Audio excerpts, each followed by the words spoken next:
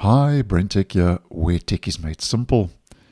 So a couple of days ago, I posted a video about a couple of reasons why you may want to keep using Windows 10 as long as possible after support ends soon in October next month. I'll leave the video linked. Now, just to do a follow-up on a couple of features I think most users of Windows 10 will miss, seeing as Microsoft has officially said that Windows 10 is ending support on the 14th of October next month, which will be Patch Tuesday, unless you sign up to the ESU for an extra year, or you get up to 3 years if you are in an enterprise environment, as I've been posting. Now, it goes without saying that obviously when that date arrives and after that date, Windows 10 will carry on working fine. But seeing that according to Microsoft, support is officially ending, I thought maybe a good time to look at some features that I think most will miss about Windows 10. Now, just a quick side note, there are a couple of features overlapping that I mentioned in the previous video, but one or two will be unique to this video as well.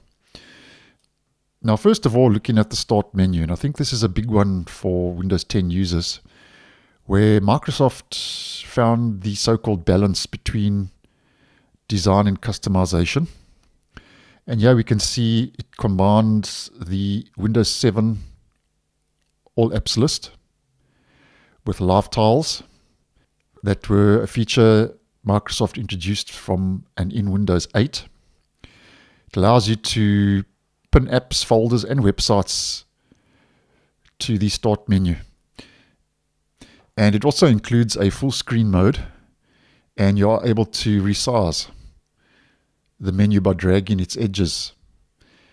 And that's a big one for me, which is not available over on Windows 11, being able to customize the size of the Start menu, where the Start menu for Windows 11 is basically static, as you may well know, and has fewer customization options. Although Microsoft is going to be introducing a new layout in Windows 11, but I still feel Windows 10 has a better Start menu. And I think a lot of you will agree with me. And then another one is the taskbar, where the taskbar, if we head into our settings, you are able to place the taskbar at the bottom, left, top, or right. And this is a feature that is missing over on Windows 11, which I think is a highly requested feature for a lot of viewers and users of Windows 11.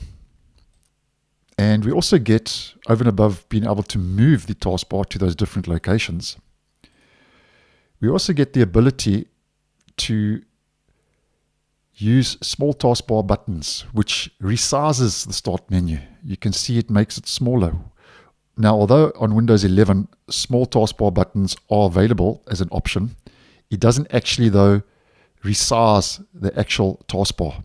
So that's the difference. You get the smaller buttons, but you don't get the smaller taskbar. So I think the customization and the functionality of the taskbar in Windows 10 is a lot better than it is over on Windows 11.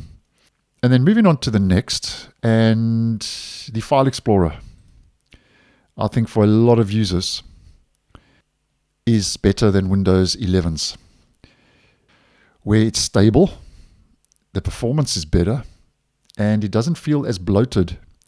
And although Windows 11 has a modern design, it has introduced a couple of user interface inconsistencies, which we have spoken about quite in depth on the channel.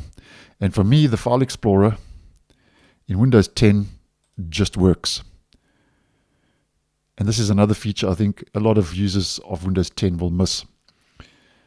And the next one is the hardware requirements that I think are a lot less demanding and resource hungry than over on Windows 11. And it also seems to be that with Windows 11, the more AI that Microsoft is pumping into Windows 11, it's actually making the OS more sluggish and bloated. And the hardware requirements for Windows 10, as you may well know, Another thing that I think is a move in the right direction for a lot of Windows 10 users is it doesn't require TPM2, secure boot, or newer hardware and newer processors, which at the end of the day means you can avoid unnecessary hardware upgrades, which at the end of the day costs money. And even yesterday I posted that Microsoft, to some degree or the other, still wants Windows 10 users to run out and buy a Windows 11 PC if their device cannot upgrade to Windows 11 at the end of support because of those strict hardware requirements. And Windows 11 introduced stricter requirements that caused lots of devices just to become obsolete. And this is something we have been talking about quite in depth on the channel regarding e-waste and the end of life and so on. And here's another one we have touched on briefly in a previous video, is you get fewer distractions, especially in regards to AI, artificial intelligence. And although Windows 10 has the Copilot app, which can be downloaded from the Microsoft Store, it can be uninstalled. So you don't have to use it. So that's really the only AI that's available in the Windows 10 operating system, over and above what's available in Microsoft Edge, obviously. But the thing with Edge is you don't have to use the browser if you don't want to. So to some degree or the other, Windows 10 will be the last version of Windows that is not focused on AI. And it seems that Microsoft is on a mission to push AI into everything when it comes to Windows 11, especially Copilot plus PCs. And although AI can be useful, I think for a lot of users, it's not everybody's so-called cup of tea. So I think a distraction-free operating system, especially with hardly any AI, is something that will be missed with Windows 10. And here's one I'm just going to mention. Windows 10 allowed you to set up a local account without having to use workarounds like you need over on Windows 11.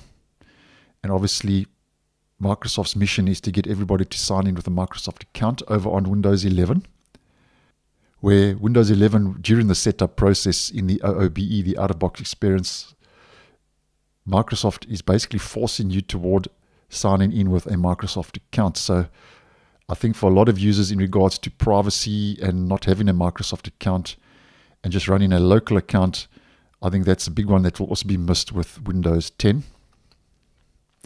And although Microsoft is ending support, as mentioned, in just really a couple of days' time, just over a month.